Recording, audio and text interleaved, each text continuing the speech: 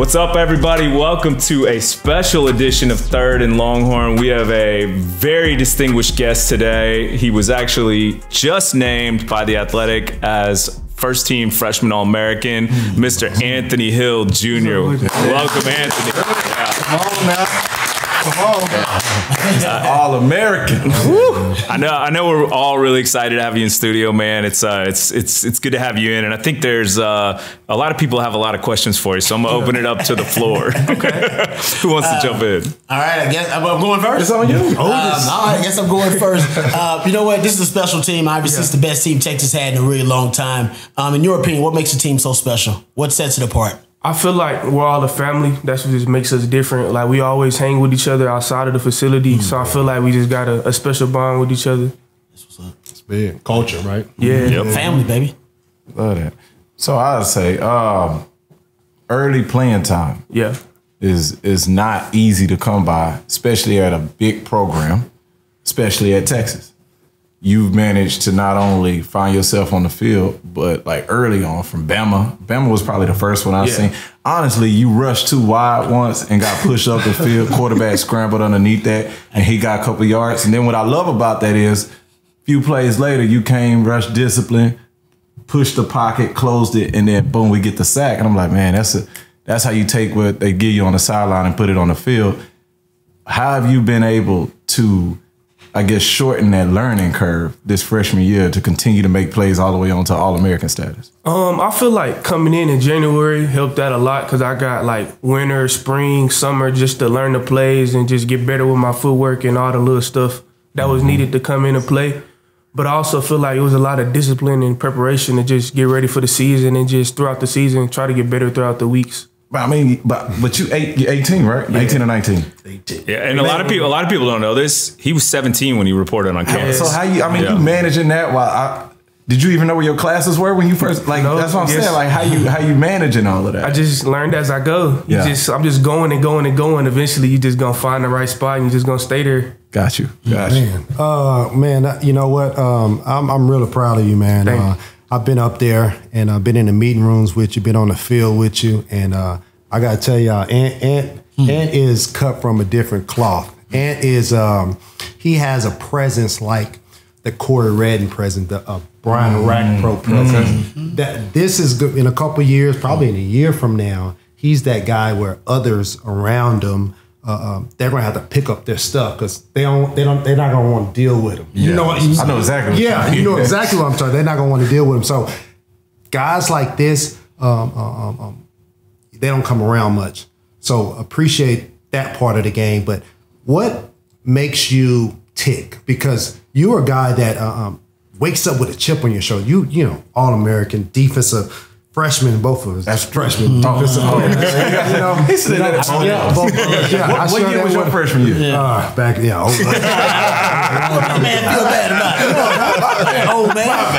We had to knock him down. But I just want to know, like, you get all this love and all this praise. I know my answer, I would say, but why doesn't that get to your head? Why are you still waking up with a chip on your shoulder?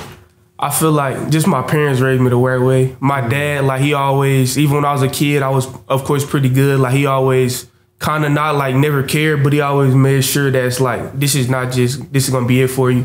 So I feel like my parents and, like, my little brother, they always kind of just treated me the same. So I feel like it's no different for me. It's just a part of the next chapter, and hopefully I just got more stuff coming in, so I don't want to get too big-headed when I got bigger stuff coming for me. Man, you got a lot of, I mean, I'm just telling you, man, I've seen a lot. And you different, man. And I know that's not, I can tell you that because that's not going to go to your head because he's a guy that he's a perfectionist. He wants to get it right, which that's going to pay big dividends down the road. So, man, congratulations on everything, bro. Hold on. What have you learned now? I got him here. I want to. No, just take it away. You take it away. There's no one more qualified. So I'm gonna come this. Yeah, exactly. So before we get into the college playoffs, what have you learned? Because don't get me wrong, you've done really, really good. Like some people really surprised. I'm not surprised because I see the work you put in. What have you learned through this season, this freshman year? I learned to enjoy the off season. That's what I learned. That's what I learned. learn. That's real. I love it. But during the season, throughout the season, I kind of learned how to study film better, and like throughout the games, I kind of learned how to pick up on different tendencies from the players and just kind of pick up signals from the quarterback. That's probably what I learned the most throughout the season. Nice. Student of the game. I ain't gonna lie. That study film part, I think people don't realize, like, unless you're from a high school program, that's like one of the premier high school programs. You come into college not knowing how to study film. I remember, I can't speak for everybody else, but I remember early on for me, you sitting in that film room 6 a.m. in the morning, I really don't know what I'm looking for. I'm watching replays and cut-ups of practice and games. I get that. But it's like, what am I looking for to make my game better? And so learning how to study film early, I think, I mean, obviously we see some of how that helps the game and the result we get from it. Absolutely. I guess my question for you, let's kind of get into scheme a little bit, because when I watch you play, I think you provide an element on the edge that we don't have on the D-line. And I know it's a loaded room.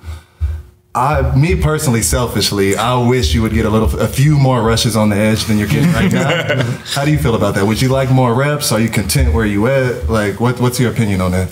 I just feel like the coaches just know what they're doing, so I kind of just trust them, and I feel like they kind of wanted to rush me down the middle a little bit more throughout the season and just try to work me on the edge whenever they can. But so I just kind of just enjoying my role right now. I ain't really too worried about just getting more reps on the edge or worry about that. I'm just trying to get, what the team needs and the best for them. No, I like that. And I think the coaches are doing a good job of not putting too much on your plate.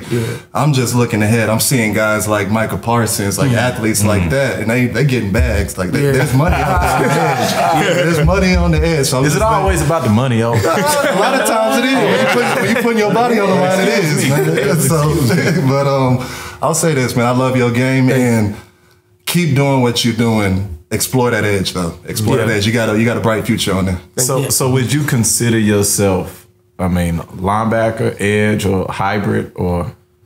At this point, I might say football player. Yeah, football. Defensive football player. That's a great answer, because I got a follow-up question. Yeah. Because I know your dad. Yeah. And I know your dad didn't always want you to play on defense. Yeah. You want to tell them what your real position was in the beginning? Please, dog. I was a running back.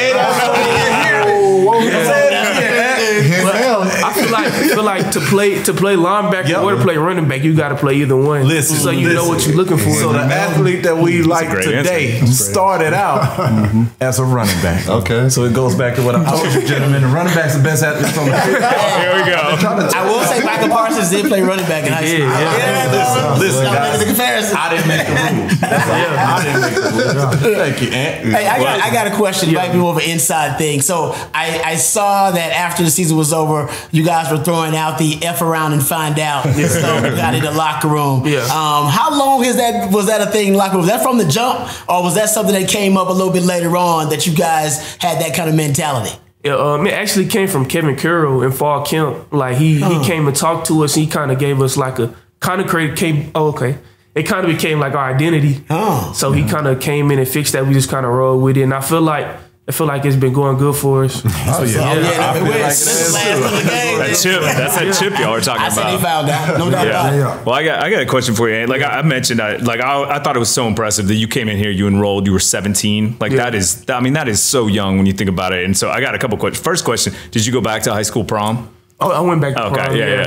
Were you the big man on campus going back to? Like this crazy, because the same way, like they just see me as like normal people there. Of course, it's like some people that's like, oh, he's Ant, but it's like everybody just see me as Ant since I've been there since I was a freshman. So I just kind of know everybody. That's the crib. They've known you for so long. More chill. Of course, like maybe like some of the guys or like freshmen, sophomores that wasn't there when I was a freshman, sophomore, but most of the part, everybody that was there from like my sophomore, junior, senior year, they all just see me as just like, I'm gonna tell you when it's gonna change. We get to leave. You're gonna come back, and you're gonna be like everybody coming by the house. Well, I think a lot of us know a bunch of the guys on the team, and I think like for you, obviously it helps having people there to help you adjust and help get to know things. Who were those people for you in the program that helped with that? Like Jay Ford, Austin Jordan, Jatavian, some of the guys I went to like high school with, because it was kind of easier for me to talk to them.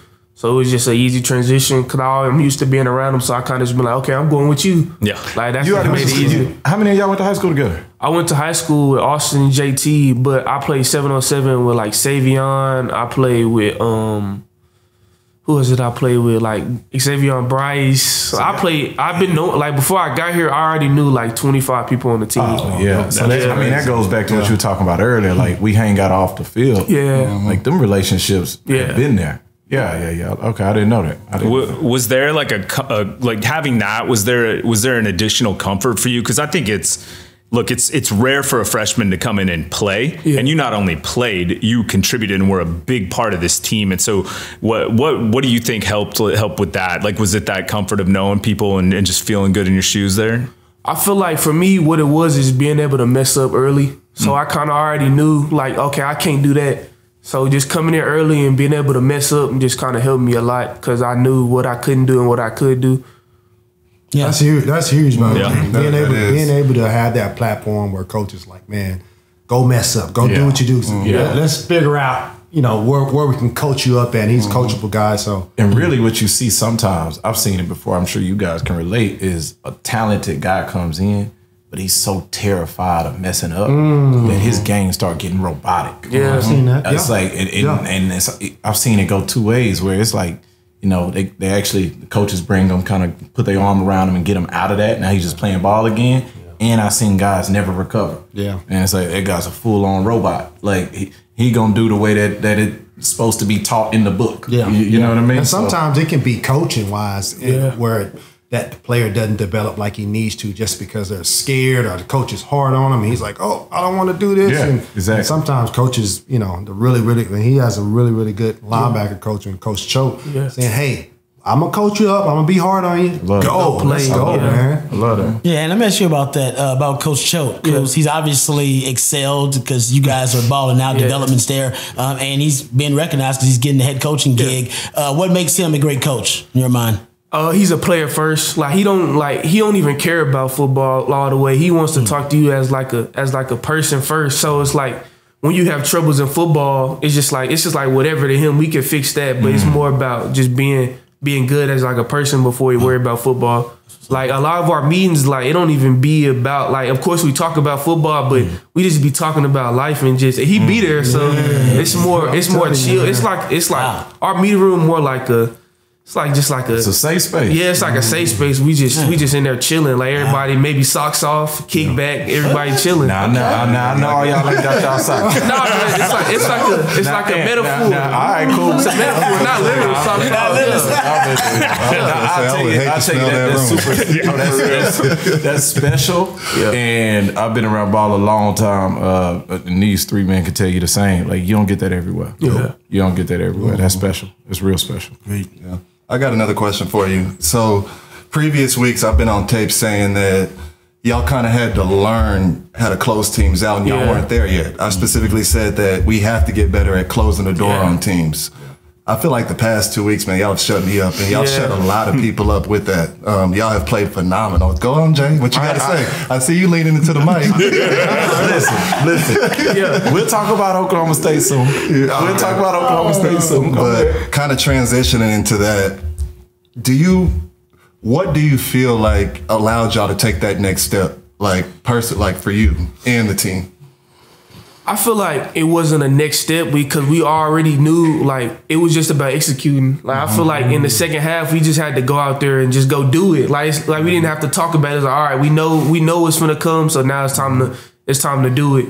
It's like it's really about making somebody quit. Once you make them quit, like you can just see it, like they falling and they just flopping on the ground. Don't tell me they flopping. Don't tell me we got flopping in football. They on the ground, they just laying there. You can see them with their eyes closed. They eyes closed. They want to get up. That's when you know, all right, the game over. Hey, do me a favor. Finish him. Do me a favor. After y'all make Washington quit, the first person you see with their eyes closed, I want you to just be like, I know your eyes ain't closed out here. Dog, I know your eyes ain't closed out here. I know that ain't what you doing. No, that response gave me the chills, man. You talking about making guys quit. Like I haven't heard that from a Texas player in a while, man. And not only hearing it, y'all are backing it up on tape. So I commend you. Thank you.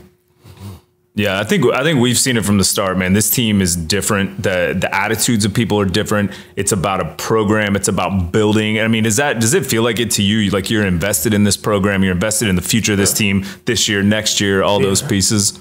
Yeah. Yeah. Well, like, why do you think that is? Is it the family part? And I feel like Coach Sark has done a great job of just like making everybody tight, and just even the coaching staff, everybody just feel like everybody's bought in. So it's like not really anybody that's really trying to say anything different, even if they're not all the way bought in. It's like they just know not to say nothing and just ride the wave. Yeah, that makes sense.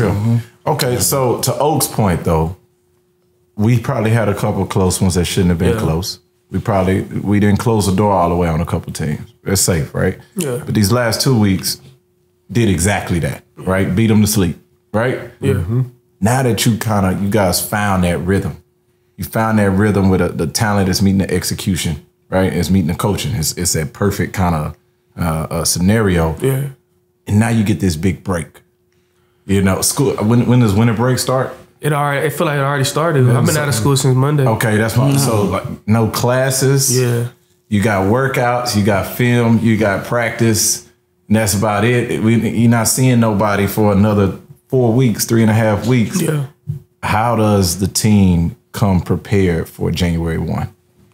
I just feel like everybody got to take the right preparation. And then when we come back on that next Monday and we go practice, we got to finish right where we started back and just pick it right back up. We can't be no couple of days where everybody got to pick it right back up and just start from where we started last Thursday. Mm-hmm.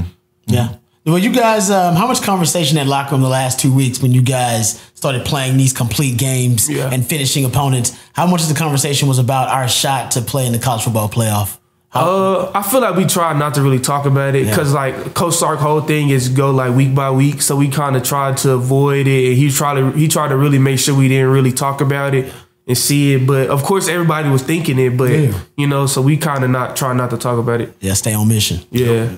Cool. What do you want your legacy to look like, feel like when Ant is gone from the University of Texas? I just want to be considered a hard worker and just a good person. I feel like everything else will take care of itself. I got another one. Speaking of Coach Sark, in your opinion, what's Coach Sark's best quality? He's a cool person. His shoes, he always got some hard shoes. I'm a big shoe guy, so I noticed that, and I feel like he knows how to rally a team together. He knows how to talk to people, and he's pretty young, so he knows how the right thing to say to people, kind of not to talk to people crazy. So I feel like he knows how to talk to people. That's his best thing. Mm-hmm. He's pretty young. Yeah. I know. This gonna start seems young because of the kicks and how L'Oreal always keep him dressed all clean. He act young. Like Sark ain't that young, right? He young in spirit. That's what's up. He does. I got one more question, and y'all can keep going. I'm just talking about me personally. Yeah. Okay. In the weight room, is the Jeezy still in the tape deck? Wow. The TM101. I don't know. I don't think you don't know. Oh my so God. Like it ain't. Do you know who Jeezy is? Yeah, I know. Okay, cool. Just making sure. He thought he was somebody related to Oaks. It's a couple songs. Like Jesus? In there. A couple sprinkles. No, we used to play that tape. The whole tape. Well, it ain't no one no more. Sorry, guys. It ain't no one no more. Man, we losing recipes, man. Things will never be the same. Who's the top 3 for you? Your pregame routine? Who's on the playlist? Young Boy. I listen to a little bit of R&B. I listen to a little bit of Erykah Badu. Okay. And I listen to Lil Durk. Really? Let me tell you something. I knew y'all were listening to Young Boy before the game. Y'all play like it. Y'all play like y'all play like this is the biggest compliment you'll get. Y'all play like Black Air Force Ones. That's how. I mean, you see what they listening to? Man, you ever heard a Young Boy song? Oh man, You're like something's off.